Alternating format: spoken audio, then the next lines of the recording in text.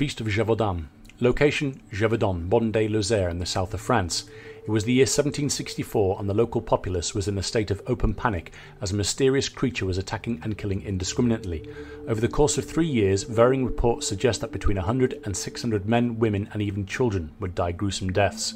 After many fumbled attempts, King Louis XV sent his lieutenant of the hunt, Francois Antoine, to track and kill the beast, and on September 20th, 1765, he managed to kill a large 1.7 metre long wolf, which was sent back to Versailles, where it would be stuffed and put on display. Anton would be declared a hero.